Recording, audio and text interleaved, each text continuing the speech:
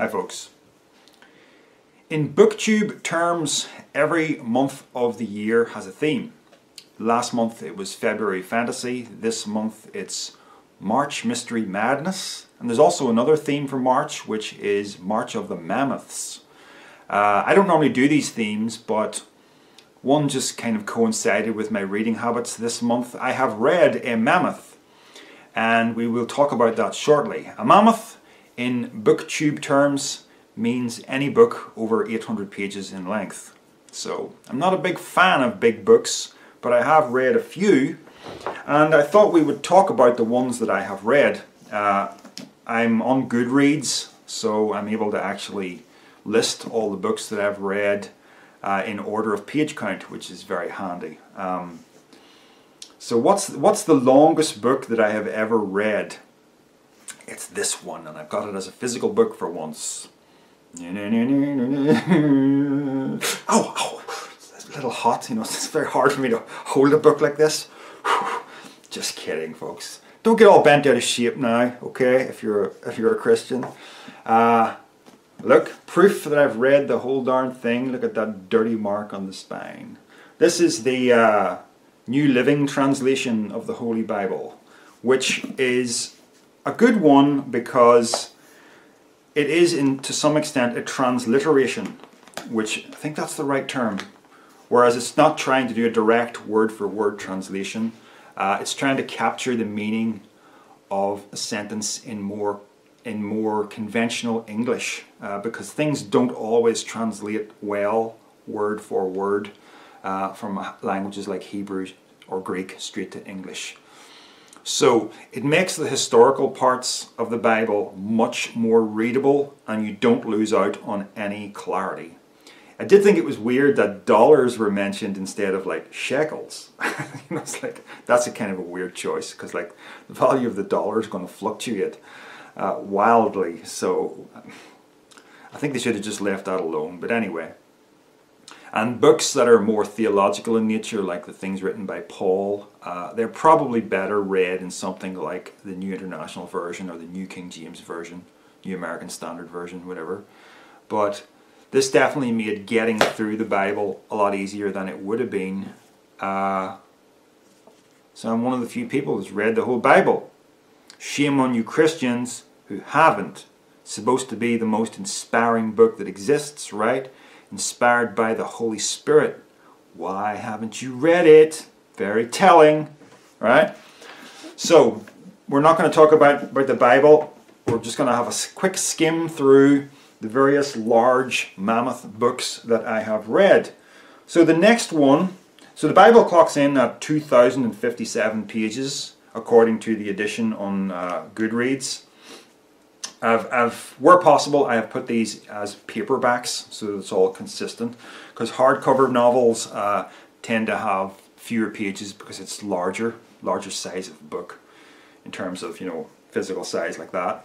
So the next one actually is a graphic novel. I have read Why the Last Man. Now I did read these as individual comics, but I just notched it up as the omnibus edition on Goodreads because it's the same thing as the comics, really. I didn't realize how large it was until I looked at this. It's 14,040 pages long. It was a really good graphic novel. TV series that came out recently on Disney Plus, not so good. Couldn't stand more than 3 episodes of it. Yeah. And the whole wokeness thing, I'm not on board with that. Sorry if you are. I'm not. I'm tired of my entertainment being heavily politicized in a way that's trying to sort of control the minds of people almost, by sort of almost subliminally getting you to think in certain ways. I'm just tired of it. So The Last Man, the graphic novel, is really well worth reading, and it's the exploration of what would happen if all the men on the planet, all the males of every species, just died, just like that. Only the women survived, except mysteriously this one man and his pet monkey, who is also male. So it's all about the travels of this man and the women he encounters, and how women try to put civilization back together without men. Bear in mind, it was written before all this woke culture business took off, right? And that's why it's interesting, and that's why it doesn't work when you try to reconstruct it in the modern day. Right? Why the Last Man? The next one, and this will come as no surprise. In fact, the next few will come as no surprise. It's a Stephen King book. It's The Stand, of course. Coming in at 1,348 pages. Big apocalyptic novel about Captain Trips, this superflu virus that gets out of a military base, destroys the world, aside from a handful of mysteriously uninfected people who don't catch it. And then it's all about people dividing into two camps. Essentially it's the good people and the evil people, which kind of grates on me because you know what, everybody's kind of a mixture. And there's a big battle between good and evil.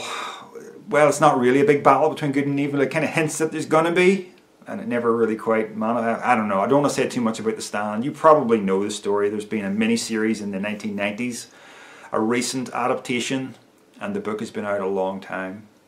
I do remember the day I bought the book. You know, back in the pre-internet era when you didn't get a warning about books, you would just go into your bookshop and you'd see something unexpected on the shelf and you'd go, oh! Well, there was this one day, my family and I were in 1990. Now The Stand had been out before 1990, I think it was out in the late 70s, but it was a cut version. And nobody knew it was a cut version, at least I didn't, because there was nothing to compare it to. So it was like 600 or 700 pages. It's one I hadn't read. But there I was, we were stopping over in this town on the way to the caravan site, me and my family, and I went into this bookshop, and there in front of me was The Stand, new hardcover, the complete and uncut edition, and it was like gigantic, and my eyes were like, oh, you know. And of course I handed over the £15 immediately, which is a lot of money for somebody who was young in 1990. You know, I hadn't had a job yet. I was still in college, and of course when I got to the caravan site, I just dove straight into that. Forget about going for walks on the beach and everything. It was just The Stand. It's very hard to get that kind of enthusiasm now for books that you had when you were very young, you know. Kind of wish I could recapture that, but nothing excites the way it does when you've got less life experience. So The Stand, yeah.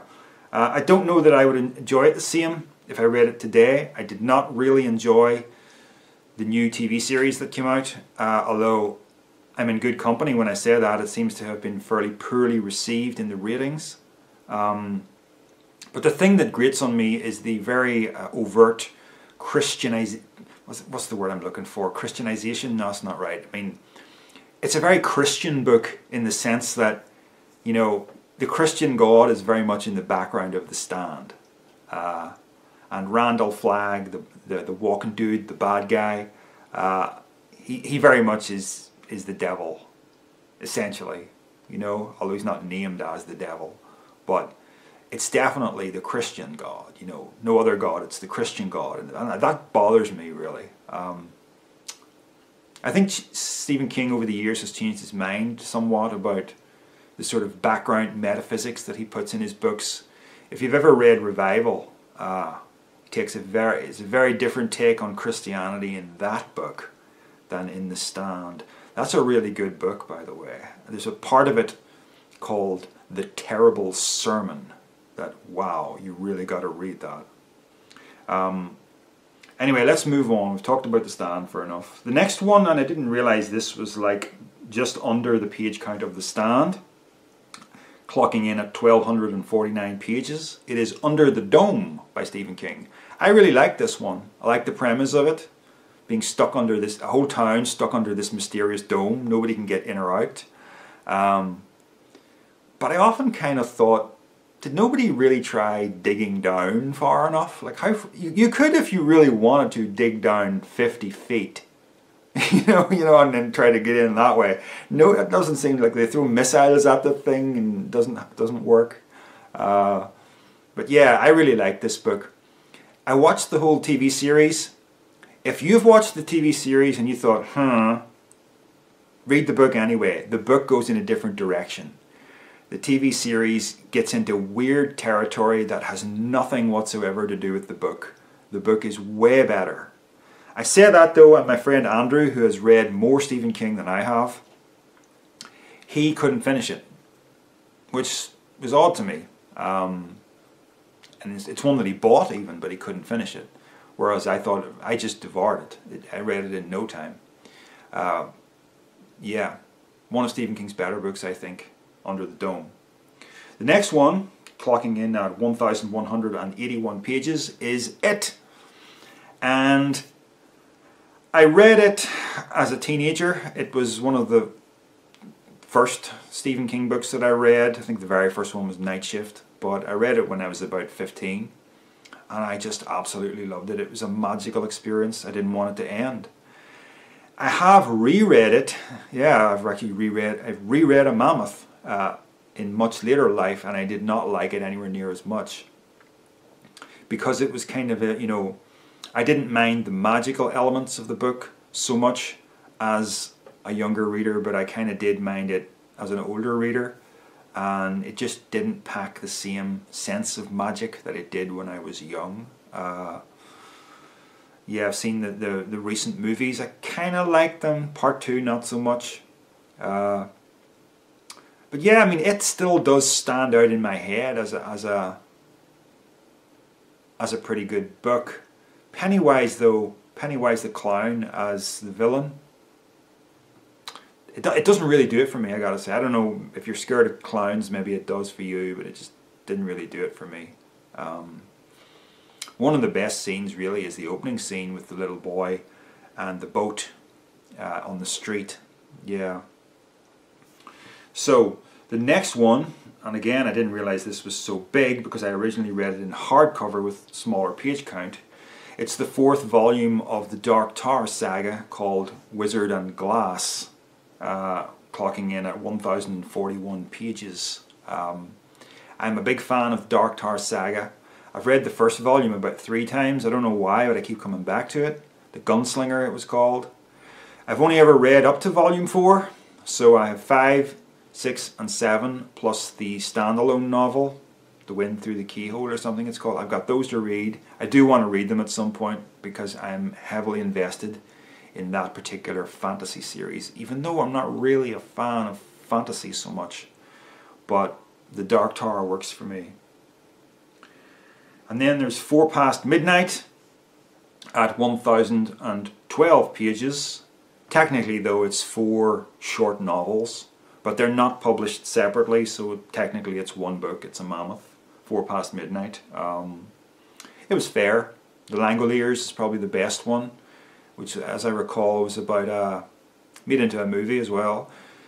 It was about a flight on which all the passengers suddenly disappear. I can remember the way they left behind their clothes, and like the fillings out of their teeth were just lying there, because that's not a part of your body, you know, on the plane. That was kind of funny. Can't remember much else about it than that, but yeah, I remember liking it. And the Secret Window, Secret Garden was memorable, and it was made into a movie with Johnny Depp called Secret Window, which is a pretty good movie. Yeah, and then there was the Sundog and the Library Policeman. I'm surprised I'm even remembering these, but yeah, they weren't so good. It's okay though. So now we get to the novel that I read this month, clocking in at 929 pages. It is Swan Song by Robert R. McCammon. Now, I have read Robert R. McCammon in the past. My first read of him was a short story collection called Blue World, way back when it came out in the late 1980s.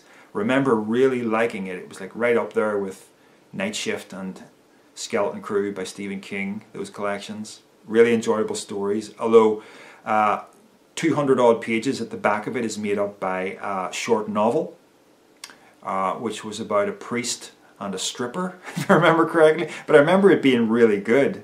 Yeah, I don't think it was a supernatural novel, but it was a good novel. And it wasn't a prurient novel, don't get me wrong. It was a good novel. But these are mostly horror stories in Blue World. Anyway, we're not talking about Blue World. I did read Boy's Life, which is the one he's possibly most known for, aside from possibly Swan Song. Boy's Life is not a horror novel. I don't know how to classify it. People love it. I didn't quite so much. It has stuck in my head. But again, I have problems with magical things in stories that are borderline fairy tale-ish in the way they're put in. The thing that I remember from Boy's Life was this. There's a scene where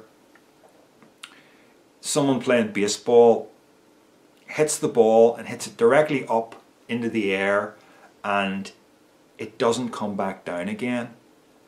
And it's hinting at, whoa, it's like, wow, where did it go? He like hit it into orbit, you know? Well, that's not possible, yeah? You know, what goes up must come down. That's just reality, right?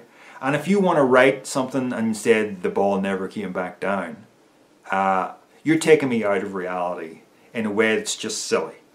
As a writer, right? The writer is taking me out of reality in a way that's just silly, and that doesn't work for me. And things like that in Boy's Life kind of spoiled it for me. Because it was about the magic of childhood, but you kind of have to connect it to reality if you want this to work for an adult reader, right? So Boy's Life, yeah, I have my reservations. Although I could see myself rereading it again someday. See, I went through a personal journey in life where I had, you know, we all experience a magical sense of reality as children, right? And then it gets sucked out of us in adulthood, where the stories we were told as kids don't hold up. Like the stories about Santa Claus and about God even, right? They don't hold up. Although some people preserve those ideas. But I rediscovered the magic in adulthood in a way that was authentic and real. And that is what I have tried to write about in my book, which I called I, Universe. Subtitled, very carefully subtitled, Demolishing and Rebuilding Spirituality for a Scientific Age. Because we live in a materialist scientific age that definitely does suck the magic out of reality. But the magic is there nevertheless. You just have to spot it again, and it's there. And I explore it in that book. And I came to life in a way again. Aged 37, I sort of came to life. We're going off on a real tangent now. But, you know, and I have rode the crest of that wave ever since. And it's largely what my YouTube channel has been about. But anyway, yeah, that is a plug for my book, by the way. So check it out. Or avail yourself of the audiobook by becoming a $1 patron, right? If you like, no pressure. Anyway, magic in books. When it's done in that kind of fairy tale-ish way, it works for kids, does not work for adults. So if you're writing for adults, don't do that. That'd be my advice, right? But he did it in Boy's Life. Did he do it in Swan Song? A little. It's about nuclear war, right? And I love that theme in books, especially if it's like from the 80s when I grew up living with Cold War tensions in my brain all the time, wondering when the bomb was going to fall and a big mushroom cloud would appear in the distance. You know, we all thought like that. But it is interesting to revisit the fiction written in the 80s about the 80s Cold War tensions, but this is not a book about those tensions. At the start of the book, it's normal life. We're introduced to a bunch of characters, and then it all hits the fan, and the missiles fly between Russia and the United States, and it's the end of the world, really. And we don't get to, you know, the characters in this book aren't looking at the bombs from afar. They are almost at ground zero. You know, they're just lucky enough in that they managed to be in some circumstances or other underground when the bombs fell. But then they had to like crawl out into the radioactive wasteland, you know. So this is a harrowing novel in the same way that The Road was a harrowing novel by Cormac McCarthy. But this one does contain more of a sense of hope, more of a sense that it's going somewhere.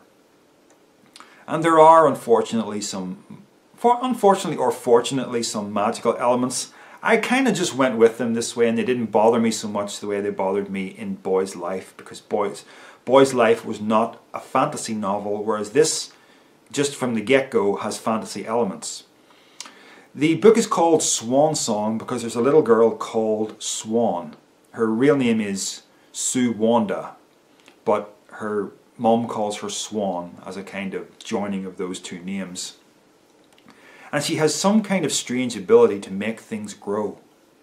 She can make plants, you know, where there's really arid ground, she can make plants grow. And she just loves her own little garden and everything. But of course all that is taken away from her in the nuclear blast. But we have other characters, really interesting, strange ones. There's a guy called Josh, who's a big, massive, burly wrestler. He's a black dude, and he's been coined with the name Black Frankenstein because he's so tall. But he's kind of let himself go, and he's flabby. But that's all about to change because he survives the blast and he becomes one of the principal characters of this book. Another one is a homeless woman who's crazy and is a religious nut who has been coined, she can't remember her own name, so she has been coined by other people with the name Sister Creep. So she's one of the main characters in this. Unlike The Stand, and this has been compared to The Stand, this book, but unlike The Stand, it does not have Christianity isn't in the background of this book. And I did a little research on Robert McCammon before choosing to read this book, because I wanted to make sure I wasn't going to be wasting my time investigating 900 pages. But Robert McCammon, it says, is a practicing Christian, which is like, huh? But the book is far less Christian than The Stand is. And Robert McCammon certainly has no qualms about having his characters say the J word, you know. So he does definitely belong in the ranks of those horror writers who don't pull their punches. He's prepared to go, you know, there's nothing tasteless in the book, but he definitely is prepared to make it horrific. So don't be expecting a tame book just because it says Robert McCammon is a Christian.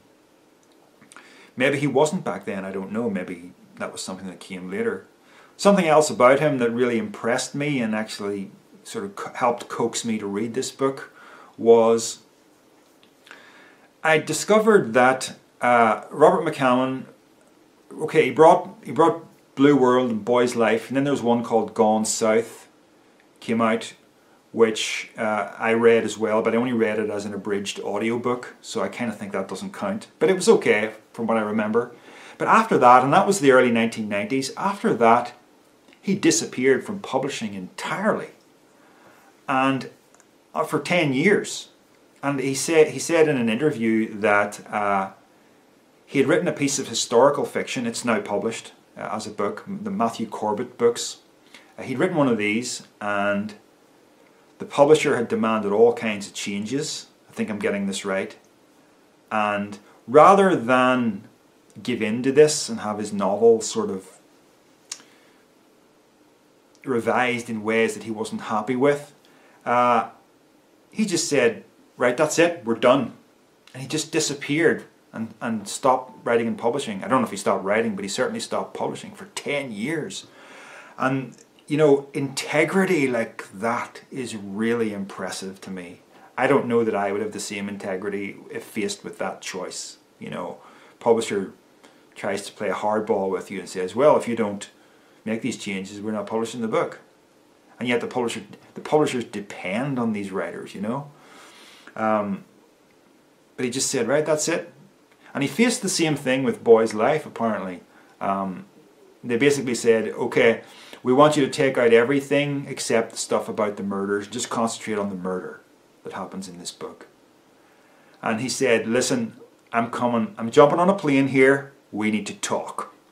He jumped on a plane and went to his publisher, and because he thought the publisher was going to love it. He thought the publisher was going to say, oh, this is amazing. We didn't think you had this in you. But that's not what happened. But he managed to bring them round in that instance, and they said, okay, we'll publish it as is, but on your head be it.